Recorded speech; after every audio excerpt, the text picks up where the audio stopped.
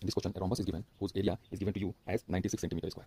And if D1 and D2 are the two diagonals, then the length of one of the diagonal is also given to you, and that is equal to 16 centimeter, right? Then we need to find the side. Let's say A is the side of rhombus, side of that rhombus that need to be calculated, right? Now, since we have a rhombus, let's say like this.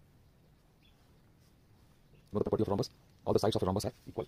So if this is A, then this is also A, and this side is also A, and this side is also A, right? And if let's say P, Q, here is Q, R, and S is the rhombus. Rhombus is PQ, RS equal to rhombus, right? We know the property of a rhombus that if the diagonals of a rhombus are D1 and D2, right? Let's say they intersect each other at O, then they intersect each other at 90 degree, right?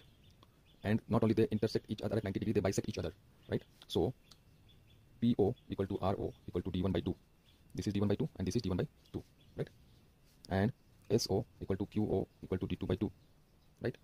Diagonals of a rhombus bisect each other. This is equal to this, and this side is equal to this. Bisect each other at 90 degree, right? Now, area of a rhombus equal to half into D1 into D2. D1 is 16, A is 96. Therefore, 96 equal to 1 by 2 into 16 into D2. So, 2, 8. Therefore, 96 by 8 with the length of D2. And D1 is this one. Let's try in triangle POS.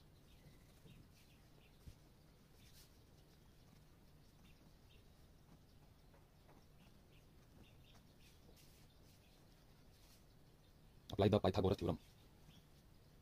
A square equal to D2 by 2 whole square plus PO is D1 by 2. So it's D1 by 2 whole square. D1 is 16.